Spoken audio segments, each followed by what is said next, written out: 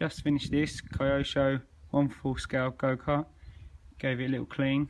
Quite difficult to get most of the parts out. The figure is quite large.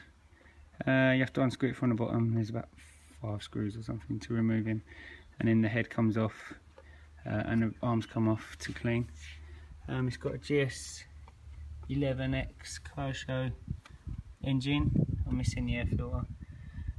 Also missing the steering column pod and the front pod, which I'll try and find one time if I can find them.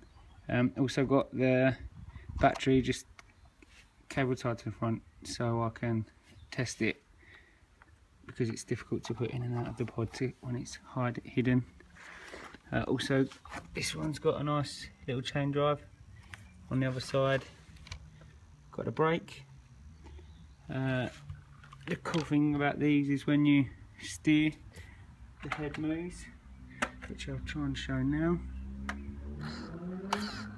Head and arms both move, and what I'm going to try and do is try and start it so you can hear it.